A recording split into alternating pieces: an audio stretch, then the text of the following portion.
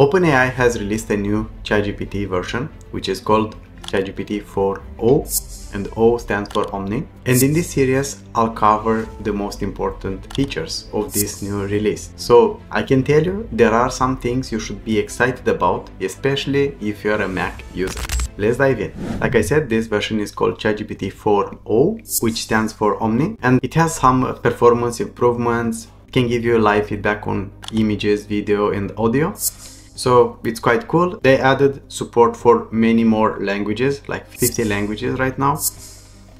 And I think the three most important things are this. Let's start with the first one. The first one is that the ChatGPT free version will be improved. So in ChatGPT free, users will now have access to features such as experience ChatGPT 4 level intelligence. So they upgraded it from ChatGPT 3.5 to GPT-4. You'll be able to get responses from both model and the web. So this was not possible before. You can create charts based on the data you want to analyze. You can chat about photos that you take. You can upload files for assistance summarizing, writing, or analyzing. Discover and use GPTs and the GPT store. Build a more helpful experience with memory. Okay, so there will be a limit on the number of messages that free users can send with ChatGPT 4.0 depending on usage and demand.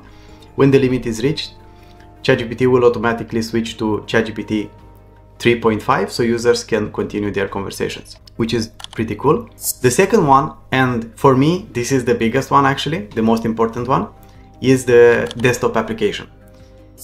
There was already a phone app, at least for iPhone users, but now getting this on the desktop, it's quite important, and I will tell you why. There are more reasons for that, but for me the most important is the microphone. Being able to use the microphone instead of typing, I can just chat to ChatGPT exactly like to a friend, and that is going to be so much easier to give instructions and have conversations and go through what you want to achieve much quicker, right? This is the most important for me. At the same time, you can run it offline. This is not such a big thing for me because, yeah, not very often I'm disconnected from internet and I don't need it, but sometimes this could be a good feature, especially if you're traveling or something like that. This could be very, very good actually.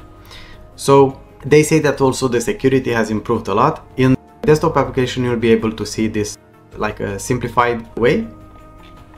It's not so cluttered, it's quite simple, and yeah, and like I said, the microphone, right? So let me show you how that works. Like this, for me, this is the most important feature. And on top of this, yeah, you have this attachment picture where you can choose this, but yeah, you can also attach, drag and drop.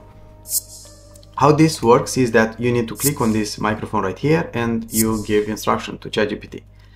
Hey ChatGPT, tell me what are the latest upgrades on ChatGPT 4.0. And then you need to stop this by pressing on this button, and then you press on this button right here and you send the message. That's how it works, right? Maybe sometimes you cannot speak, but when you can speak, I think this can make a big difference for content creators or whoever is using ChatGPT for anything. So yeah, unfortunately, at least for the time being, as far as I know, this is an app that's working only for Mac users. It's not working on Windows or on Linux. That would be it for now. Happy ChatGPT!